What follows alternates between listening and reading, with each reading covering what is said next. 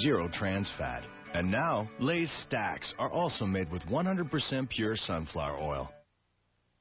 7:54, it's Monday. You're watching Breakfast Television. Let's find out how Tasha's eyes are doing, shall we? Tasha.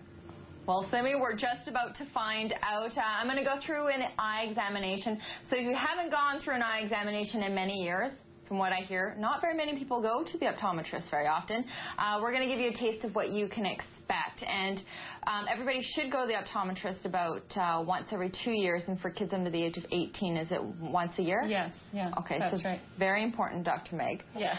Okay, so let's get started. What's the first thing that you do? So first of all, we just see how well you're seeing presently. So I'll just have you hold this over your left eye and just look through the mirror at the chart. And you can see there's letters there. Can you read those letters? I think I can. O-F-L-C-T. Good, and then cover your other eye, and then we'll test your other eye. Can you read this line? A-P-E-C-T. Good, okay.